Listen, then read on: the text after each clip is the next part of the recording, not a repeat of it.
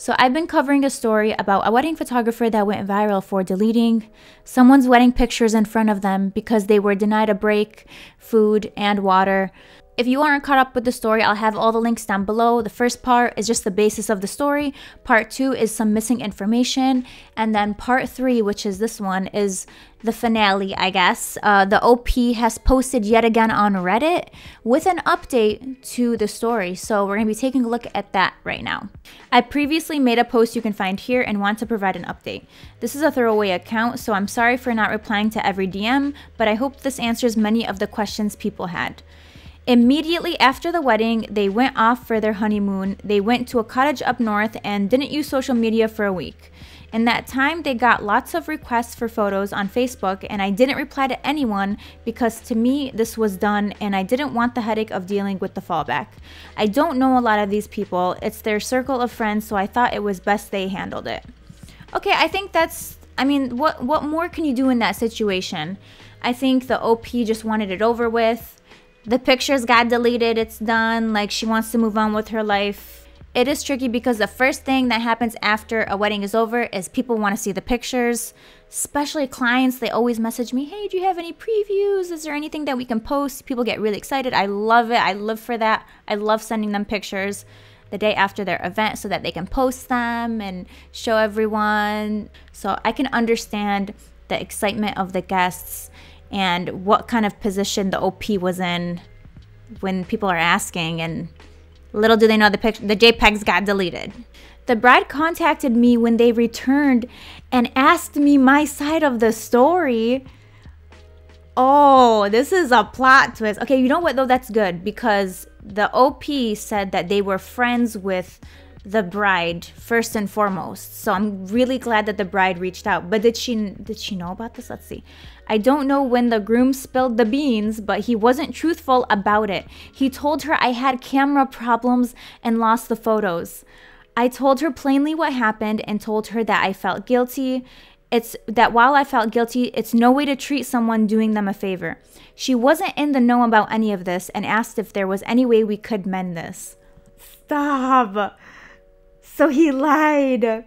Camera problems and lost the photos. I mean, you're right. The photos got lost, but they were voluntarily lost, if you know what I mean.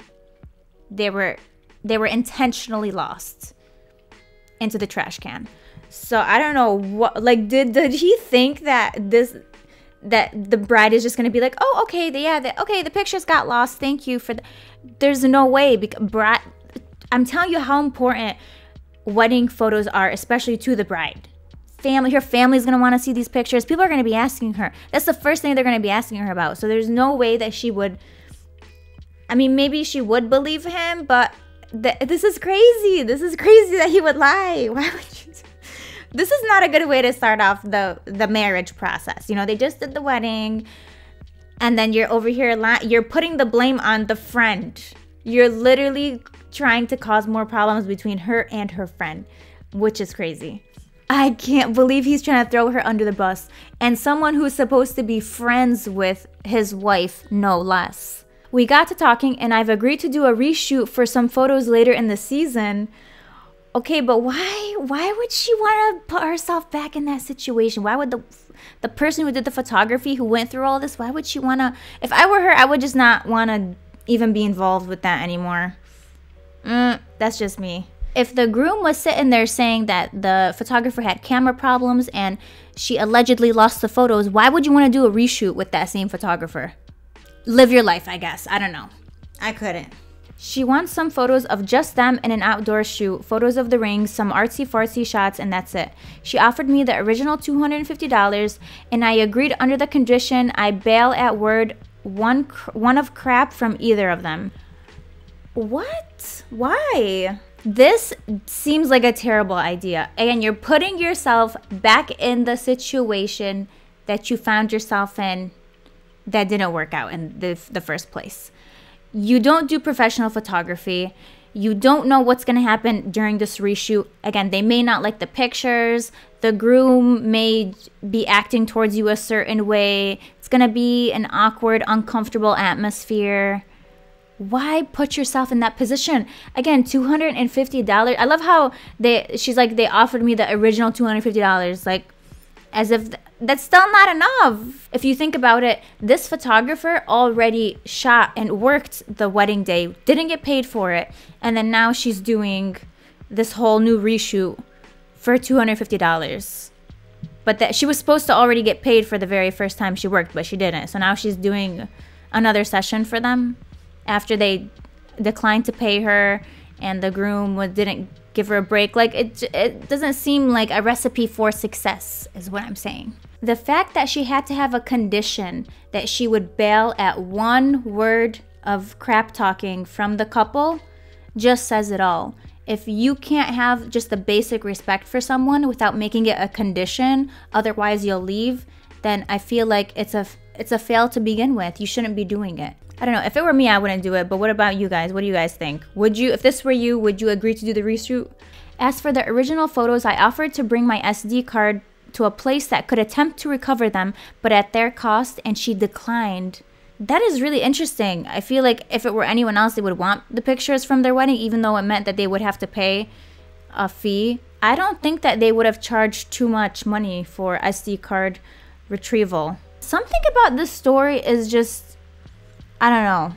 Word did get out on social media about some of this, and we agreed to sweep it under the rug and try to diffuse or play down what happened.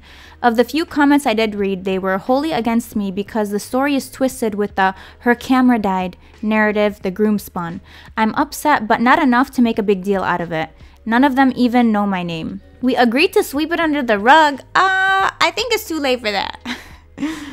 I think this is one of the bigger stories about photographers that I've seen. We're forgetting the groom is the one who twisted the story and said that her camera died, basically lied, aka lied about this whole situation to his wife, who then confronted her friend who had to clear up the story, aka the lie that her husband told. Why would you involve yourself in this situation again with someone who threw you under the bus? I did make two interesting connections though. The DJ was privy to the situation. He was the person I vented to originally, and he asked if I'd shoot their band at an upcoming event. Additionally, the minister asked if I'd like to shoot some promotional images of his church and choir. Not sure if I'm cut out for anything but pet stuff, but it's nice that I've got something out of this ordeal at least. But do you though? But let me tell you why this seems like you're gonna get yourself into even more of a mess. You're essentially working for these people. Like, they're asking, the guy asked you to shoot his band. I would have a contract ready. I would have packages ready. Do you, like, think about things that you're gonna need? Extra batteries if your camera actually ends up dying. Maybe you'll need some extra lighting. Maybe you'll need a flash, a tripod maybe you want a softbox. You're gonna need all those things. What about lenses when you're shooting a band and you maybe want a wide angle lens, or maybe you want a portrait lens for when you shoot the minister's choir for individual people? Like, you're gonna need an arsenal of equipment to be able to successfully handle these projects that are coming your way. And I feel like when you accept jobs like this, again, I said this in the last video, that you are not qualified for, you're doing a disservice to yourself and to those who hire you for the job. Also, it's great to have a contract, because if the groom has any problem with that, or the bride, before you even book them, then you can be like, sorry, like, it's in my agreement, and if you don't want to, you can't agree to that, then we can't work with each other, and then you can avoid the situation altogether.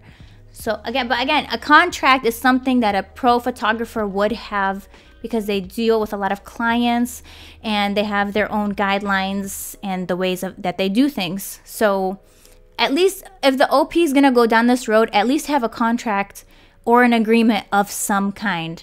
And I would definitely have it in writing, 1000%. Yeah, a lot of people seem really disappointed in the update. And honestly, they're saying the same thing that I'm thinking. Like, why would you go back to work with them for the $250 that the OP claimed was too little? Like, why would you go back and do that? And you didn't even get paid the first time. Something about this story, I don't know. The fact that the bride didn't want to save the pictures. of her wedding day, because you can recover the photos. Why wouldn't, like, that's the one thing about the story that just doesn't seem right. I don't know, I'm not doubting the story by any means. It seems very odd to me. That's what I'll say. The person who agreed to do the reshoot doesn't have the same energy as the one who deleted wedding pictures in front of the client on their wedding day. And then the fact, like, I love how she's like, oh, they're offering me the $250. Or remember that original amount? That's not a good thing, though. They're scamming you once again. They're taking advantage a second time, I'm telling you. At least try to recover the monetary loss that you had during the wedding, that the photographer claimed was too little and that they regretted doing in the first place. Just saying, like, cover your losses there. At least add on the $250 that you should have been paid, and then get paid for the reshoot plus the wedding that you already worked. I don't think you're asking for too much. So a little disappointed by the update, I'm not gonna lie. I didn't know that it was gonna turn out like that. It's really not what I expected. And don't forget, if someone asks you to do a photo shoot and you're not a professional photographer, just say no. Just tell them, hey, my cat's giving birth tomorrow. Actually, I can't do it. She needs me there for support. It's nice that this person wants to take the high road and mend things. I think that's great. But you need to have boundaries, and we need to learn from our experiences, because we don't want bad experiences to happen all over again.